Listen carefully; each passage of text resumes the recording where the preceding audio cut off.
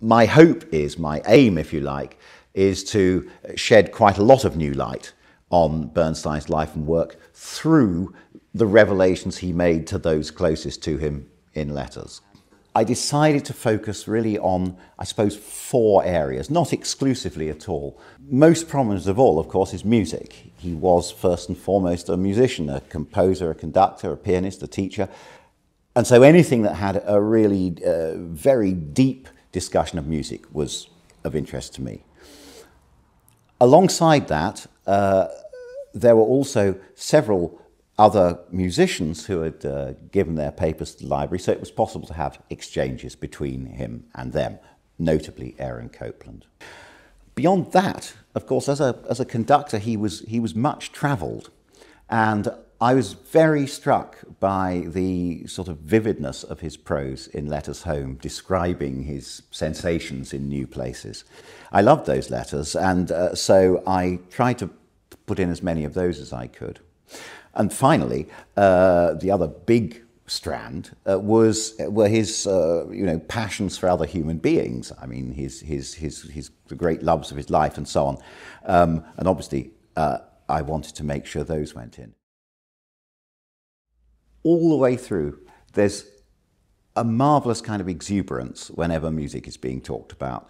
Actually, especially when he's talking about other people's music, when he's talking about, Copland or Beethoven or Mahler, you get this absolute passionate conviction and burning enthusiasm. He was clearly in love with the stuff, and the same is true when he's talking about some of his own pieces. Again, he's just excited by the noise it makes. There's something very charming and almost childlike about that.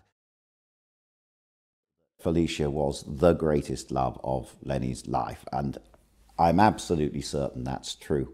But she was under no illusions, and one of the most extraordinary letters in the book, I think, is a letter from her where she says, look, I know you're homosexual and I don't care. I still want to marry you and I still want us to make a go of this.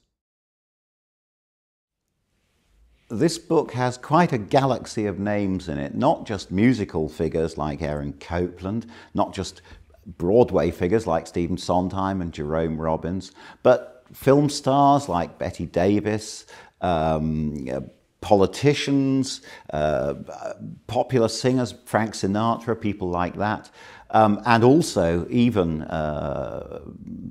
a First Lady in the form of Jacqueline Kennedy, an extraordinary letter from her. So this was a man who was sort of plugged into every aspect of American cultural life. It's by no means just about music, this. You know, composers are not always great letter writers, but I think Bernstein, with his wonderful command of the written word, really was a great letter writer. I think this is a very lively correspondence. It's certainly what kept me interested while I was editing it.